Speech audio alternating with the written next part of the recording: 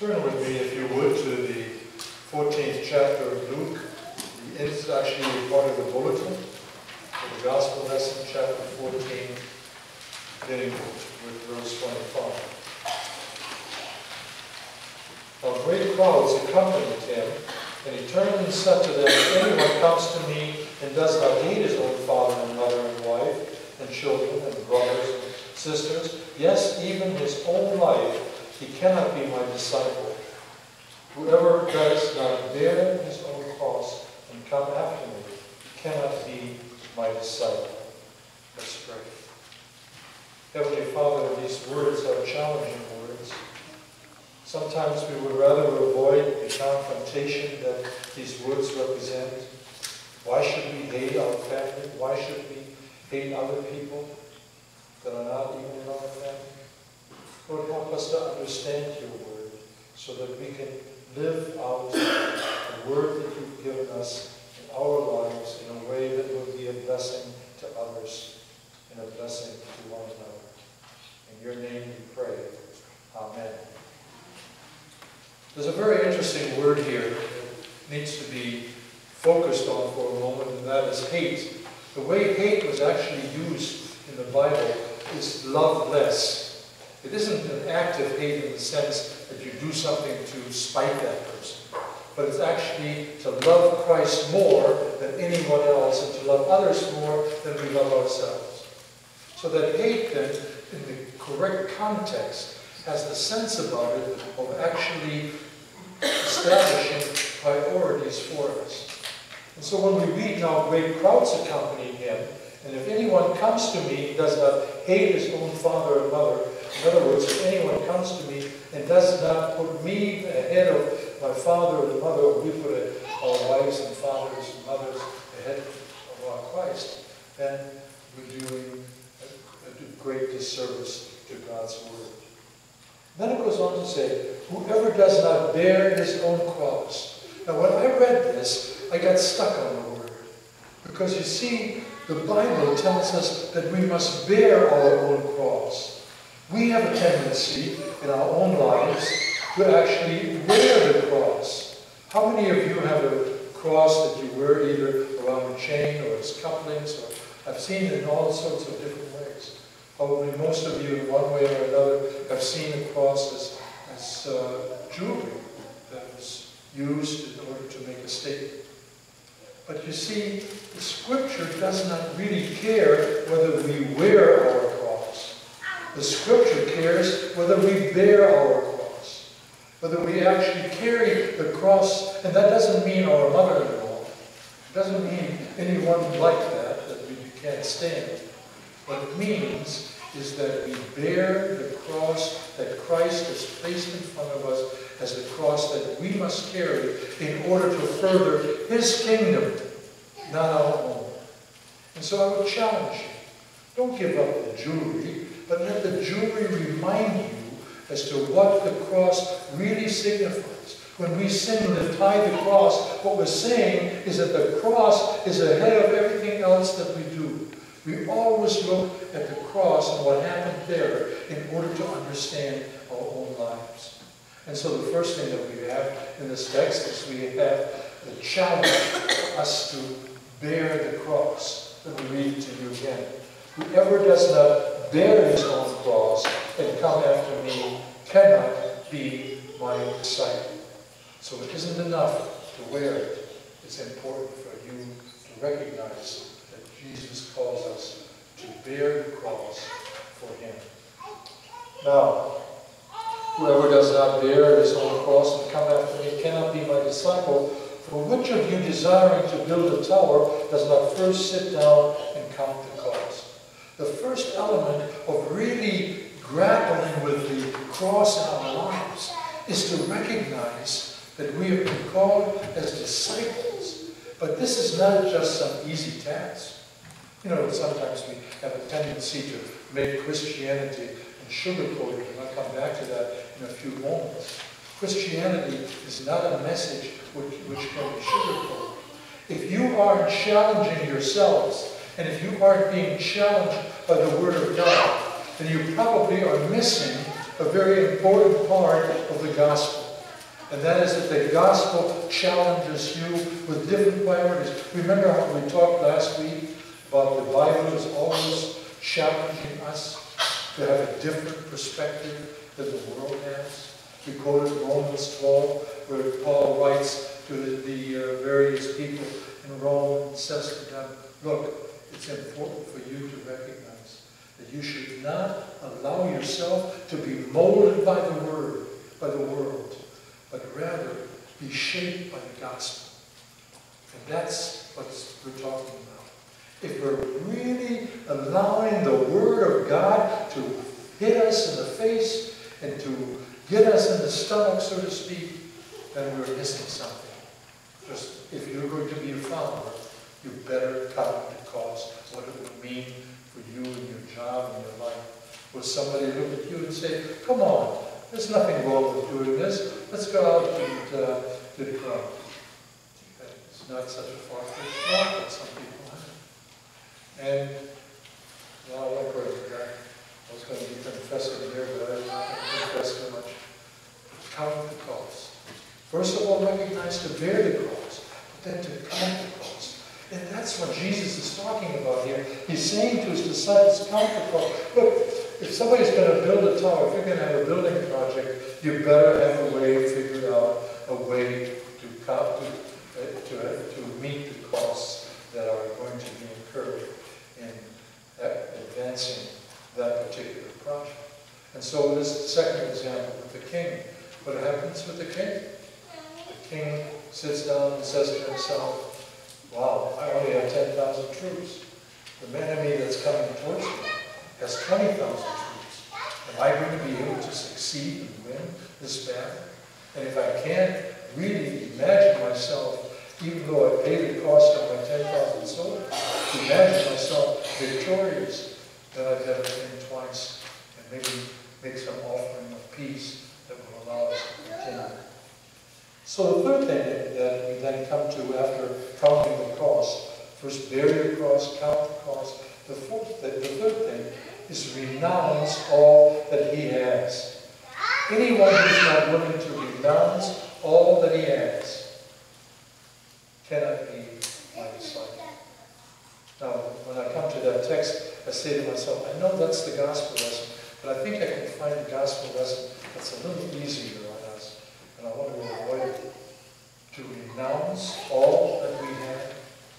To renounce all that we have. Are we really willing to do that? Or is it something that we need to do again and again and again, every day, asking the Holy Spirit to enter our lives in order to make it possible for us to renounce the very things that we think will bring salvation when they don't? B.J. Thompson, not the singer, but a Christian writer and Christian speaker, put it this way. Unless Jesus Christ is enough, unless Jesus Christ is enough, nothing else will be.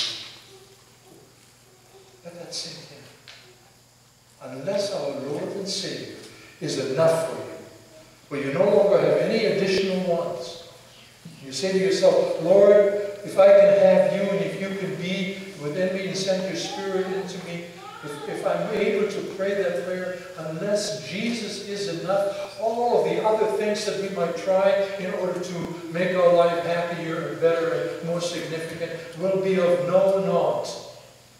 Why? Because nothing is enough if Jesus is enough. And I challenge us to think through our lives. Where is it that Jesus is enough? You've heard me say before, on the basis of John Piper, who says that God is most glorified when we are most satisfied in Him. Are you looking for something else other than Jesus? Are you looking for something, a better house or a better home or more information or whatever it might be, a higher job position? People don't recognize my talents and therefore I'm going to get upset at them. Are you interested in having more and more and more? The problem is that none of it will satisfy unless we go to Jesus first. Jesus says it here, renounce all that he has, cannot be my disciple. And then it seems to me, out of nowhere, Jesus seems to turn to another passage which continues, a continuing passage here, and says, salt is good, but if the salt has lost its taste, how shall its saltiness be restored?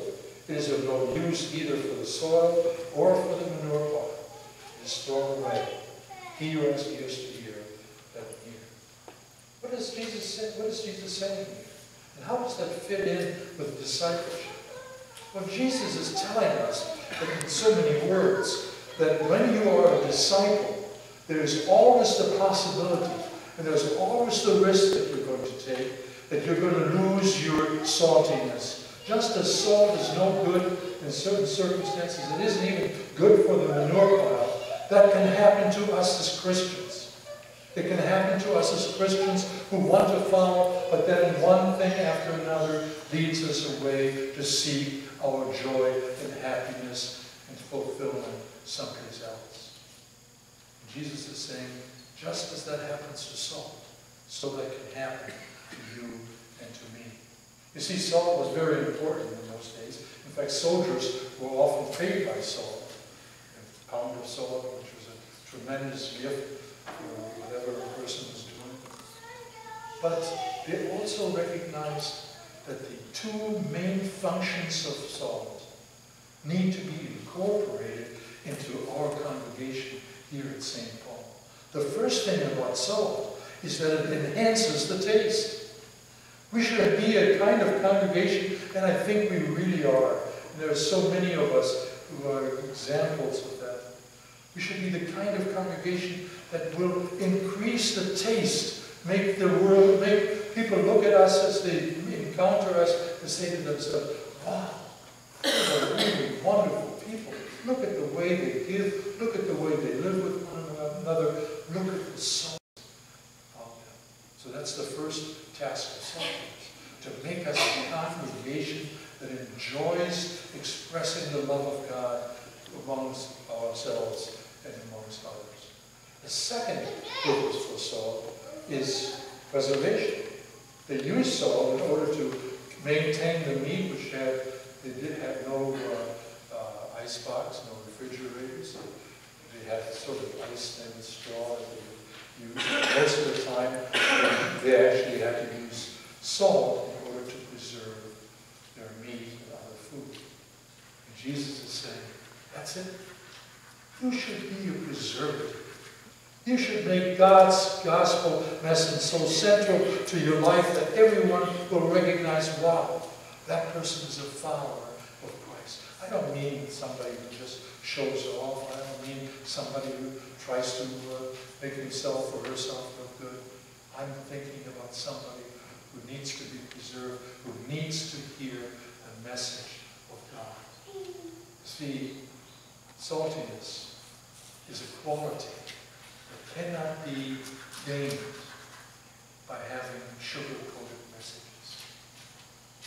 If I sugar-coat my message, that does not make for salty Christians. If I say to myself, oh, we want to appeal to more people because we want to have them look at us and say, wow, those are really good people.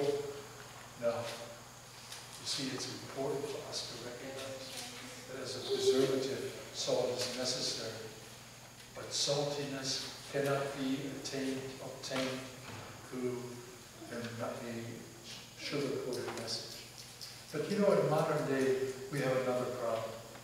The other problem that we have is that we really don't recognize the salt all that much anymore. In fact, I have this salt alternative. See, the question that I want to raise is perhaps we value salt, but many of us are caught up in the desire to have a salt alternative.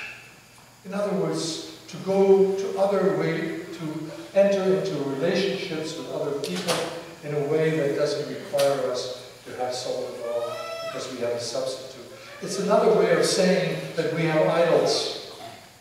What's your idol? Your family? Your farm? Your friends? The money that you have in the bank? What's your idol? The friendships that you have made? You could have all sorts of idols. And all those idols are soul substitutes. They just work for a moment, and then they're no good anymore. So I challenge us. Let us bear our cross.